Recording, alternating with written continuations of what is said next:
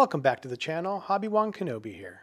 Please do remember to like this video if you enjoy this content and consider subscribing to the channel. Well, now I begin work on the Hasegawa F A-18C in 1/48 scale. I have to admit, I never really thought I would build this aircraft. As a young person, I was always interested in the F-14, F-15, and F-16, but never the Hornet. However, I visited our local hobby store recently and the box art for this kit jumped out to me and I immediately decided to build it. Having worked on this kit for a few weeks now, I have a newfound appreciation for this aircraft, and I plan to build more in the future. In this video, I will add some details to the cockpit walls, start painting the cockpit, add an oil wash, start construction on the fuselage and wings, then start working on the ejection seat. There is a lot going on in this video, so stick around.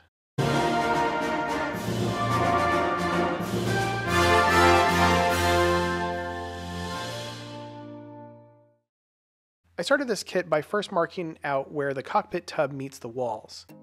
This area is marked so I could add the framing often found along the walls of cockpits. These pieces were added with square-shaped evergreen plastic strips. They were glued with CA and Tamiya extra thin cement. Once the strips were in place, they were trimmed with a scalpel.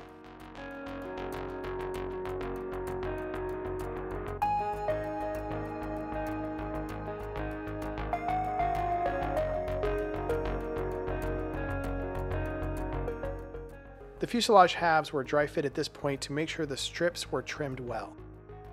The inner fuselage, cockpit tub, and control panel then were airbrushed with coats of gray. Next, I added a drop of Vallejo model color black to my wet palette, and I began painting. I like to work from the edges first, then work paint into the center of each panel.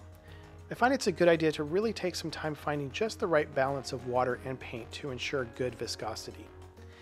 Now, slips will happen, and it's important to try not to stress over mistakes at this point. I always expect to go over these areas again with the gray, and many times we'll have to return to the black paint to touch up even more.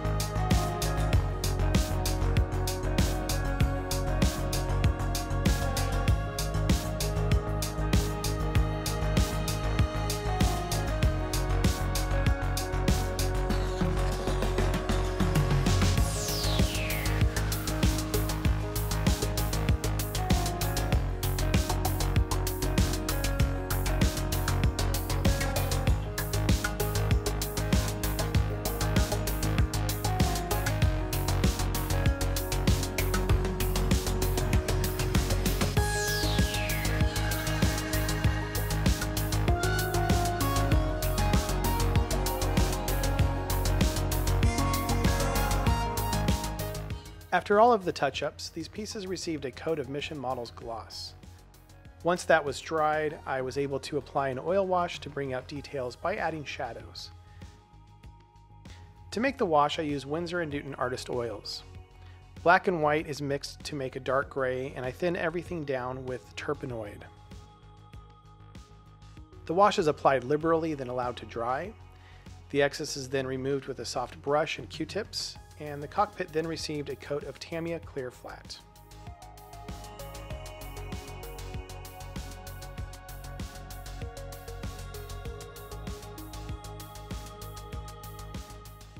Next, it was time to put the top portion of the wings on the lower wing parts. I took a lot of time to make sure these pieces fit well. I ended up removing the alignment pins to ensure a better fit.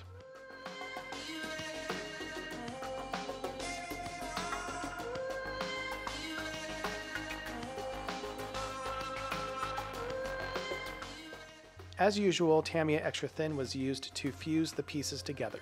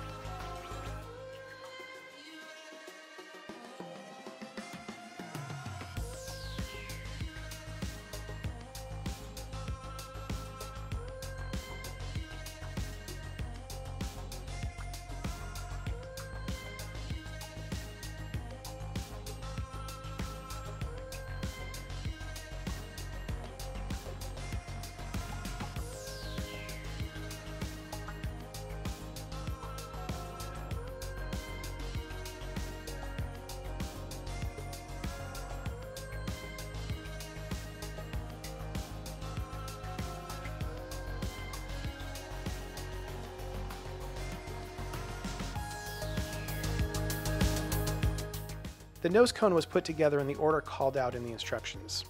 However, the next time I build a Hasegawa Hornet, I will glue each nose cone half to each side of the fuselage, then bring the halves together. I did have to work down some unevenness with sanding sticks. After attempting to make my own intake tubes and failing, I decided I will eventually cover the intakes with FOD covers. The intakes had fit issues, so I built up the area around the lip of the intakes with CA glue and zip kicker. The way I like to do this is to use simply one toothpick. I will bite one side of the toothpick to flatten it. This side will be used to soak up some of the zip kicker. The zip kicker is then placed on the part. The pointy end of the stick then takes a drop of CA glue, which is then placed on the zip kicker. Another drop of zip kicker is placed on the side of the CA drop, and I will angle the model so the zip kicker will move to the CA glue and harden it. This process is repeated until enough material is built up. Sanding sticks are then used to work down the material so it is flush. Panel lines were then rescribed.